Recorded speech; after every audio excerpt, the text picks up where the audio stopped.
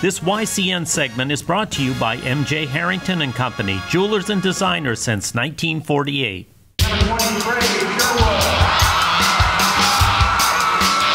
Both the Slaters and Yellow Jackets were playing for high stakes, as Fairhaven hasn't won a boys basketball championship in 16 years, while Milton hasn't made the finals in 25 years, let alone ever win a state title in the program's history. The game started off with Slaters junior Cam Kaludi stealing the ball and laying it in for two.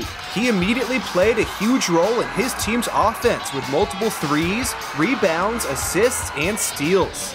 Sophomore teammates Aubrey Ramey and Joey Gannon put in points, as did senior Austin Ellis. The Slaters quickly built a solid lead. However, Milton's junior Ian Jennings kept his team close with a long ball, and senior Trey Sherwood converted a three-point play.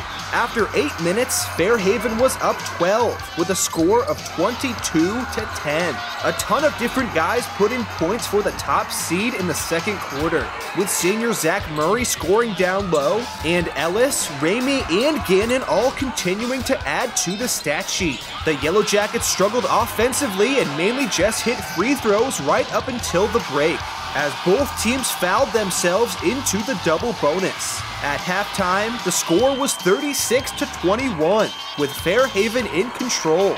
Kaludi began the third quarter just as he did the first, with a steal and a layup, and he hit another three. His fellow teammate Junior Parker Morse also put in a bucket, this time in the paint, after excellent team ball movement. But Milton's offense started to wake up, as Jennings and Sherwood each made multiple shots. And senior Javante Sovey sunk a huge three just before the end of the third, as all of a sudden, Milton was back in the game with an 8-point deficit going into the fourth quarter. The Yellow Jackets began the last 8 minutes of the season with a floater from Jennings, a big buried three from Sovey, and another huge long ball, this time from Jennings. And the game was shockingly tied at 47 apiece, with 6 minutes left. Fairhaven's Murray took advantage of a foul after shooting a three and made all of his free throws, while Gannon scored in transition after a Kaludi assist. Cam also drove to the hoop for two.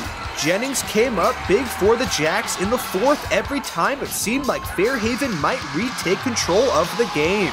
He and Kaludi both traded threes within a 10-second span. With 45 seconds left in the D2 championship, Kaludi was fouled and went 2 for 2 at the line, extending the lead to 5. Milton senior Seth Harity then quickly drove to the hoop for a layup. On Fairhaven's next possession, Gannon was fouled, but he couldn't hit his attempt at the line. So Milton had another chance down by 3 with 26 seconds left. The Yellow Jackets managed to take 3 different shots after 2 offensive rebounds during the possession, but they just couldn't get anything to fall. Jennings grabbed the 3rd rebound and was fouled. He hit his first shot but not the second, and Fairhaven senior Drew Eddy made a huge rebound and quickly passed to Kaludi, who wisely played keep away and passed up the court to Ramey.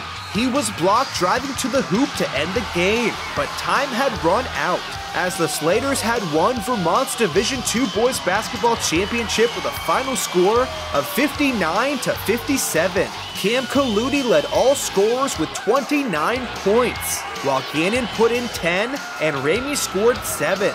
Jennings led Milton with 27 points and 12 rebounds.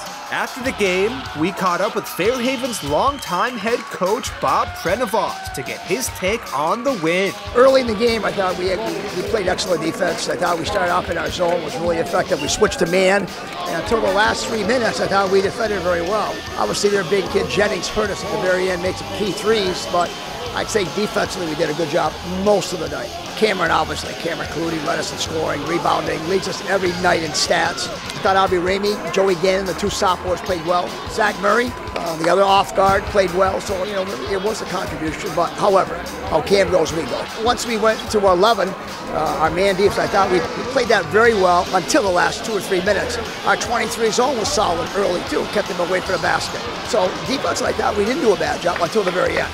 Very end, we got helter-skelter. They knocked in shots. we're sucking wind then. It's good. I've been doing this for 40 years. It's a different group of kids. I'm happy for them. They worked hard. We're back next year. A lot of our kids come back. Have an outstanding JV team, so I think we might come back. Fairhaven finishes the season with an overall record of 19-5, while Milton finishes at 17-7. Both teams will lose key seniors to graduation, but with players like Kaludi and Jennings returning, expect both programs to be right back in the finals mix come March of 2019.